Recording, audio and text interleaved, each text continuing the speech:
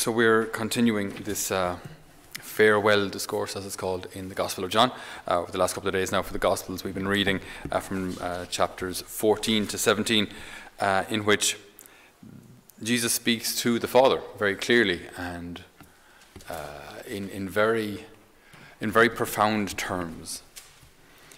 He mentions in this farewell discourse that I consecrate myself in the truth. Right? I consecrate myself in the truth. And the way it's written, it's very much you've got these. It's always balanced, you know. I have kept those you've given me true to your name. I watched over them; not one is lost. I am coming to you. While still in the world, I've passed your word on to them. The world hated them because they belong to the world no more than I belong to the world. I am praying not for the world, but for those you have given me. It's always these balanced phrases between Jesus' relationship with the Father and our relationship with Him. So that Jesus' relationship with the Father is supposed to be what we mirror on earth, our relationship with Him. So when Jesus says, I consecrate myself in the truth, I consecrate myself in the truth, this is obviously something we're supposed to do. Now, as intelligent beings, we should be constantly seeking the truth. And this sounds completely normal. We think these days that because we're so modern and smart that we always seek the truth. But it's quite interesting to see in reality on the ground if we're actually seeking the truth or not. Just a little bit of an explanation. So there are two kinds of truth. There is objective truth and subjective truth. Subjective truth, objective truth. So subjective truth depends on a person's opinion. So what is your favorite kind of pasta?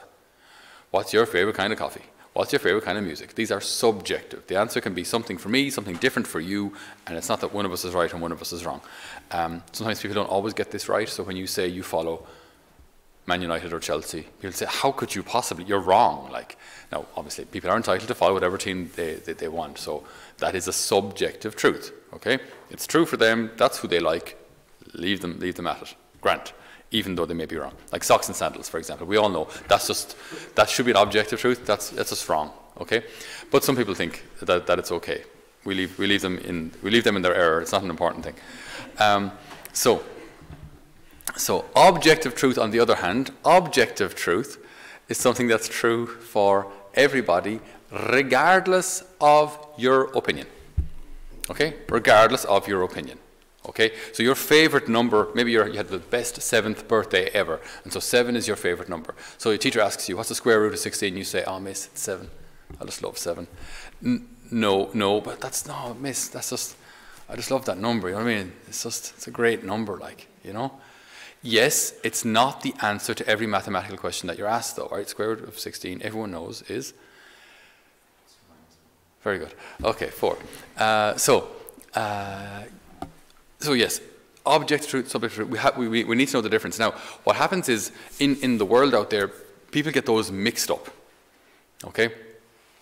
If objective truth, if everything that's kind of clearly right or wrong, yes or no, is considered subjective, then you end up in absolute moral chaos, which is what we have.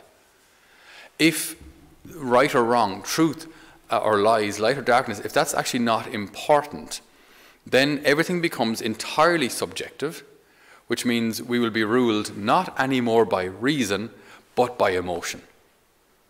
Now, while that sounds good to a certain degree, I mean, it sounds good to be ruled by emotion, sounds fantastic.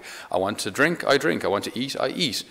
But when this is lived in reality, it makes us entirely selfish. Because I have a desire and some sort of a hunger, an appetite, and I have to satisfy it. How does that make us any different to animals? You know, who see a pond and go, pond, drink, dive in. They see food on the ground, eat. You know, how does that make us any different to animals unless we're guided by reason? So we should be guided by this pursuit of truth and reason and the distinction between what's subjectively true, so what's my opinion, which I'm entitled to, and what's objectively true, where my opinion does not matter. But to our contemporary ears, this, what do you mean my opinion does not matter? Well, in maths, in science, your opinion doesn't matter. Now, obviously, you need to have a hypothesis and try and prove it through experimentation. But that's not necessarily an opinion. You're trying to discover something which goes way beyond your opinion. You're trying to show something is objectively true. Jesus says, I consecrate myself in the truth. I consecrate myself in the truth. Now, what does consecrate mean? Con means with in Latin. Consecrare means to sacred, to make holy. So I with holy, I make holy. I make holy the truth. Keep in mind, Jesus himself is the way, the truth, and the life. So there's actually something more to the truth here than just maths or science. As we discover objective truth, we're discovering things about God and about his creation and about the intelligence of God behind all of creation and the intelligence of God behind the plan for my life. This is actually, there are objective things here. Because often what happens is as soon as we talk about spirituality, people think, spirituality equals entirely subjective. You know, God for you is that's fine. God for me is something completely different, and that's okay. But the difficulty here is that if our ideas of God are opposite, or if they're contrary in some way and can't be reconciled together, then either one of us is wrong or both of us are wrong, but both of us cannot be right. Both of us cannot be right. So then people who might be a little sharper upstairs will say, hold on now a sec. You're not talking about this. How can ye both have your ideas of God and just kind of be happy with that and leave it go? You're just making this up. This is all make-believe. You have this need for a higher power and somewhere to go after you die, so you're just filling in the blanks yourselves with your own wild little imaginations. This whole religion thing is entirely made up. And that's what happens. When we make spirituality or religion entirely subjective, it becomes irrational. It becomes ridiculous. It's just basically an adult version of an imaginary friend. I've got this imaginary friend up there who helps me when I'm tired and when I'm hungry and when I have an exam and when I can't find a parking place. My imaginary friend helps me. Well, isn't that lovely? Oof. You know what I mean? So, whereas you look at the smart people who have gone before us, you know, these Thomas Aquinas and all of them, the many theologians throughout the ages, who like delved into spiritual matters, religious things, looking at how God is, and tried to kind of tease it out and show that this makes sense. This whole system, this theological system, it makes sense. It's not made up, and it does not depend on my opinion. I cannot make God. If I can make God, that makes me God. That makes me pretty amazing. All right, if I can actually make God, that makes me God, and that's the whole problem. Okay, God has now been pushed out of the way, and man has been put in his place. So then the ideas of God we have are all entirely contrary, they're all entirely made up, and they're all entirely ridiculous. And any smart person who looks at it will go, this religious stuff is useless. So there's something actually sacred about the truth because it reveals who God is. Right? And the simplest definition, right, of God is love. St. Thomas, he spoke about God in a way as en summum, so like the greatest being, the highest being. Ens being a being, summum, like sumo, means you're huge, so the hugest being, the biggest being, all right, so the greatest being. But he doesn't stay with that definition on its own. He moves on to ipse esse, subsistence. So ipse esse is simply that is, that which is. So he is being itself. So his existence is he holds everything in existence. He can't not be.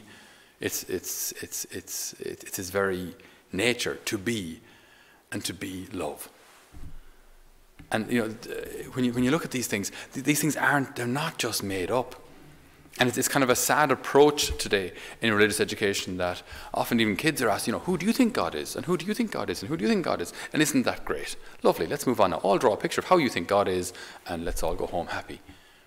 rather than saying, well, this is what God says about himself. He says, I am your Father. I am love. I am the way. I am the truth. I am life. And I ask you to follow my commands if you truly love me. And I ask you to listen to my word. And I want to nourish you with it. And I want to guide you. I want you to be happy. I want your joy to be complete. This is who God is. Not whatever you make him up to be. That's just make-believe. That's, as I say, it just reduces God to something entirely subjective. But just because something is spiritual does not make it subjective. Spiritual realities are objective. Either angels exist or they don't. There is no point saying they exist if you believe they exist, and they don't exist if you don't believe they exist. The things either exist or they don't. Just because they're spiritual doesn't make it all subjective. Same with God. God either exists or he doesn't. He doesn't exist for those who believe he exists. And suddenly he ceases to exist if you don't believe he exists. That just makes no reasonable, logical sense. God is either there or he isn't. And if he's there, how is he? Not like, how are you? But how is he? Who is he? What does he want? What does he say? This, again, it's objective. He either says stuff or he doesn't. He either wants things from us or he doesn't. Or he either wants these things from us or he doesn't. This is entirely objective, which means you can look at your faith, at our Catholic faith, with confidence that this is not make-believe. We can be so rooted in confidence that this is how God is, because this is what he says, and his word is true. And he has backed it up by signs and wonders. He backs it up by miracles. He backs it up by the existence of the church.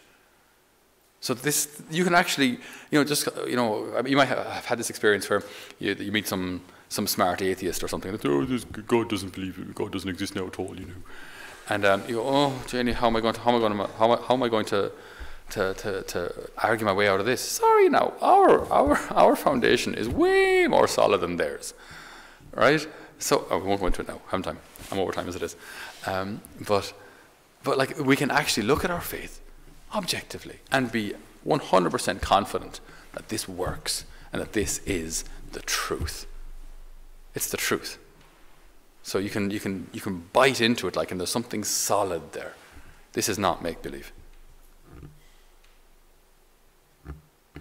So we thank the Lord today for the gift of our faith, for this gift of divine revelation, that when the Lord reveals himself to us, what he shows is his heart, what he shows is the truth, what he shows is his very nature. What he shows is that he is love, and that his plan for us is a plan of love, that his will for us is our eternal joy. Amen.